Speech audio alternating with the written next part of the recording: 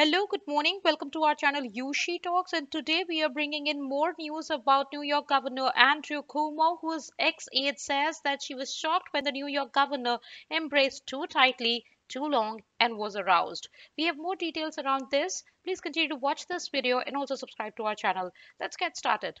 Karen Hinton, the ex-aide of New York Governor Andrew Cuomo, who had earlier slammed New York Mayor Bill de Blasio and Cuomo for their treatment of female staffers, has now said that the governor was physically aroused when he allegedly hugged her in an inappropriate and unethical embrace in California hotel room 21 years ago.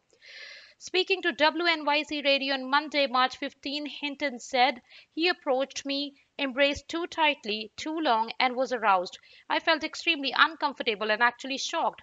No, nothing like that had ever happened that way between the two of us."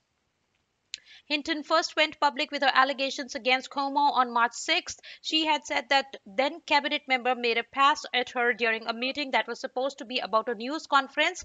She said when Cuomo hugged her, she could physically feel that he was sexually aroused. He started asking me personal questions. I was uncomfortable with that conversation, so I stood up to leave, and he walked across from his couch and embraced me intimately. It was not just a hug, it was an intimate embrace.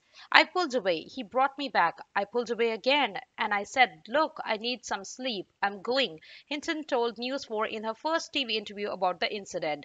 "It was inappropriate. We both were married. I worked for him, and it was too much to make it so personal and intimate," she had said about the encounter. Back when her allegations first went public on March 6, a spokesman for Cuomo denied Hinton's claim, saying that this did not happen. Karen Hinton is a known antagonist of the governor, who is attempting to take advantage of this moment to score cheap points with made-up allegations from 21 years ago. All women have the right to come forward and tell their story. However, it is also the responsibility of the press to consider self-motivation. This is reckless. As Andrew Cuomo faces calls for his resignation because of the many sexual harassment claims against him, new emerging details shed light about New York governor's obsessions. A former aide to Cuomo, Charlotte Bennett, reportedly told independent investigators about his alleged preoccupation with his hand size and what the large size of the hands indicated, according to her lawyer, Deborah Katz.